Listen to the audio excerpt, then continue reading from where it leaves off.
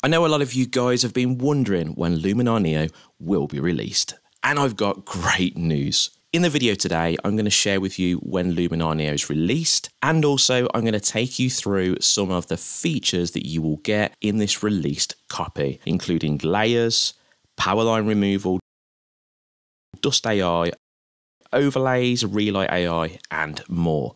Now, this is not going to be a review video today. This is going to be a quick introduction into some of these new features that you will get inside Luminar NEO. But I will be following this up with a complete review in the coming days. So when is this software going to be getting released? Well, the great news for everyone watching this is you can get your hands on a copy right now. That's right. It's released today, the 17th of February.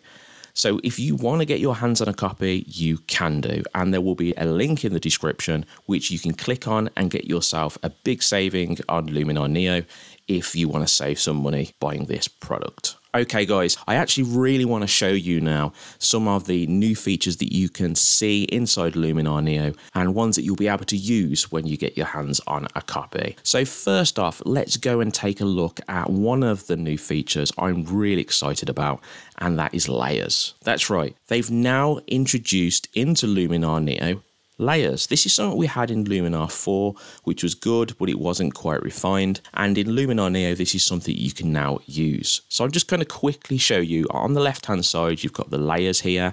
You can just have your image on the bottom, which is this one, which is a nice portrait photo. I can click on a layer, and then I can start adding things in, like different overlays or textures, which can really transform the look of my image. So if I just grab this one and add it into the image, you can see I've now got this beautiful overlay which works in this image really nicely. I can then go over to the opacity and I can then change the opacity of this effect to make it more natural if I want to, or more surreal like that. But I actually like it a little less, so I'm going to put it there. You've also got blend modes, which you can obviously change the look of your image using these blend modes. And then this is going to change the effect for you, which gives you a little bit more creative control. So I'm going to put this back on screen. Now, one thing that you've got inside this right-hand side section here is edits. You've got tools, edits, and presets, which are now all in the one section. So if I go over to this main image and click on it here, I can now start making changes to this image. So if I want to brighten her eyes, for instance, I can go into the face. I can then go to eyes, and I can then enhance the eyes here using the eye enhancer, and then let's say improve the eyebrows as well, even though she's got quite defined eyebrows. Then you can see up the top here we have edits. You now can see the edits which take place on your layer, and then what you can do is click into the edits and you can then make changes to this at any time. You can also have a look at the before and after of what's actually occurred on the layer, and you can also, of course, go back and reset this, discard these edits, or you can actually just get rid of them completely by clicking the bin and they will go. So this is brilliant that they've introduced layers, and I can't wait to really sink my teeth into this in the complete review, but I just wanted to give you a little introduction into this and show you basically how it works. Next up, you've got things like Relight AI. Now, I've made videos on this leading up to this video, which I've actually gone through this tool in more detail. If you want to check that out, there's going to be a link at the top of the video which you can look at right now. But Relight AI is a really awesome tool, and it's something which I think is going to benefit a lot of people. So if we go onto the tools section, we can choose Relight AI from all of the tools here on the right hand side. So I'm going to choose it here. And then you can see the options we have. What we can do is we can brighten the near or far area of our photo. So I can just push this up here, and you can see that here my area of the image in the foreground has got brighter. Now it's only brightening right in the foreground. So what happens if I want to make it brighter throughout the image? Well, that's easy. All I do is then change the depth slider to introduce more of this light further into the image.